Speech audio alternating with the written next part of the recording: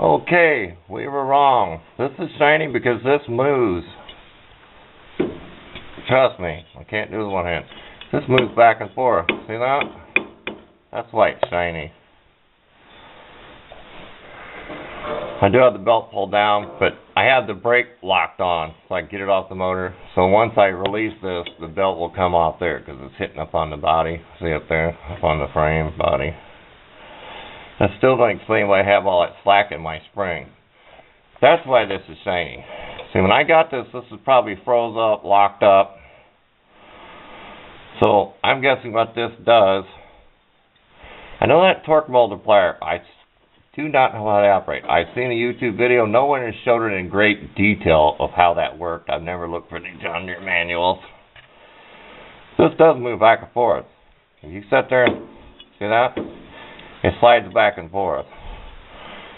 I'm just assuming that it keeps the belt the same width on both of them.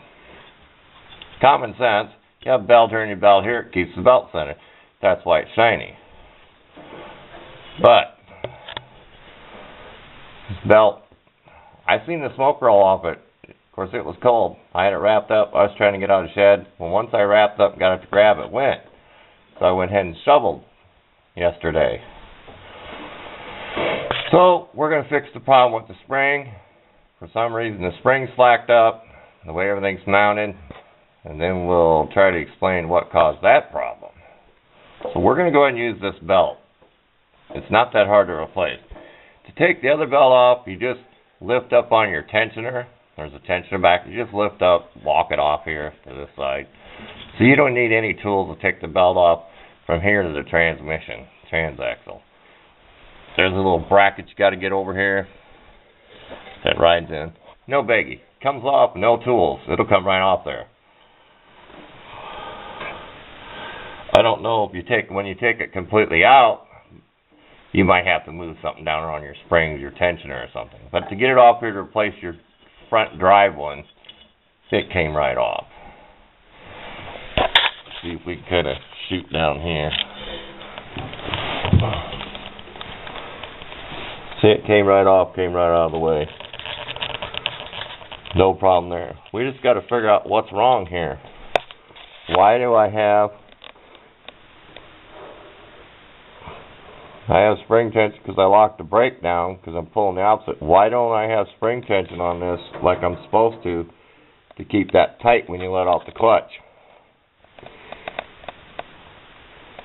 Scratching my head, but I'll figure it out. It's not that complicated. It's just kind of hard to lay under here. I have it just on a couple, I want to tell them macro, so it's kind of a couple of homemade ramps. I'm laying on cardboard in the little workshop. It's kind of cramped.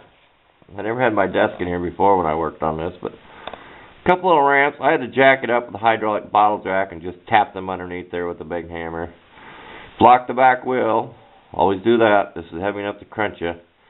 Block the back wheel because I'm in neutral and I'll be in and out of taking the brake off, so thought I'd throw that tip in there. Okay, brake time, then we're going to figure out what's wrong with the spring tension. Stay tuned. Okay, here's going to be our repair. Here's our adjustment at the back. There's a nut here. This can adjust. We drilled another hole in here. So when it goes on here, I'll get the camera out of the way here. When this goes on here on your clutch rod, I hope this will focus.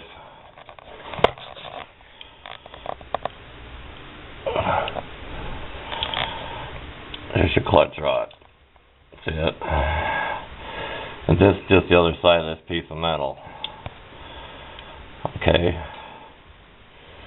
That way it's going to take the slack out of it. We bring the spring up and hook it over there. Because there's no tension pulling this back. There was no, you can see how I can move that freely. There was no spring tension holding the belt tight. I'm glad we learned about this pulley that it moves. I'm sure that had something to do with that torque multiplier, whatever you call it. If anybody knows about it, tell me what it is. Because this didn't come with it. I have seen a YouTube video, just the lever. I've never seen anybody get down underneath here and actually show the mechanism. It's going to take the slack up in the spring. If all works well. We do have a new cotter pin for that. And there was a washer on it.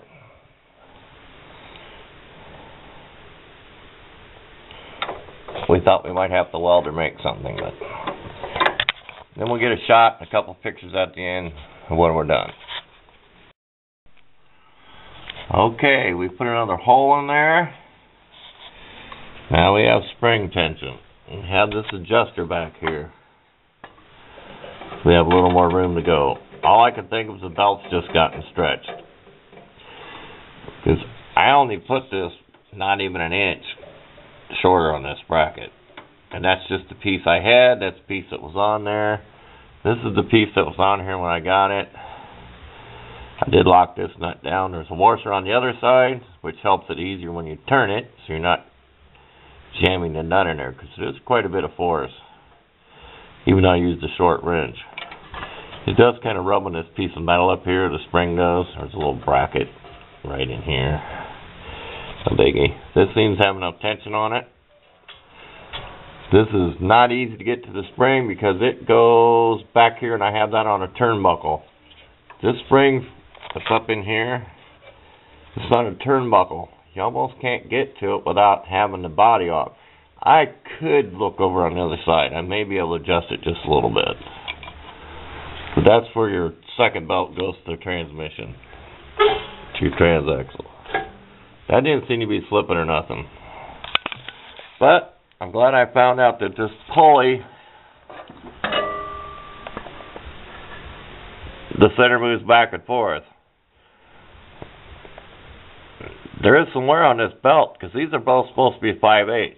If you look at the one on the bottom, look at the one on top, there is some wear. So I do need to replace the belt. These were both 5/8. I bought them at a farm store called Bobgar's.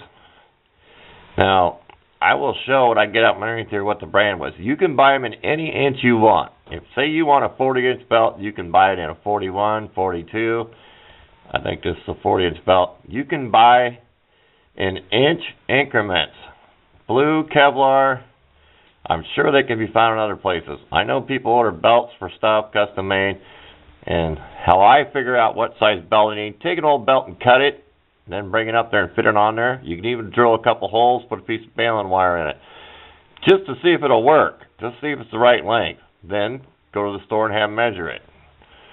Or get out your string, tape measure, whatever you use to measure it yourself. But I definitely think that belt's gotten narrower. And these were both 5/8 belts.